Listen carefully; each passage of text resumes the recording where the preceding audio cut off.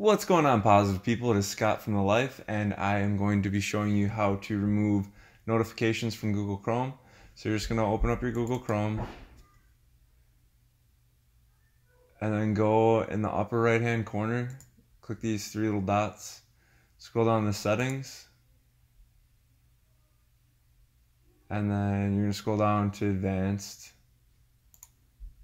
and then you're going to see content settings. You're going to click content settings, and then here's the notifications option. So you're going to click notifications, and this will show you all the notifications that are being notified on your desktop.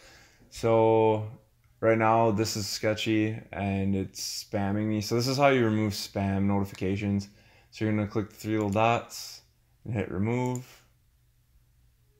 And remove that. And then I also want to remove this. So click the three little dots and hit remove. And that removed those notifications, so I'll no longer be getting notified of the spam content that was tied to those websites, and I hope this helps.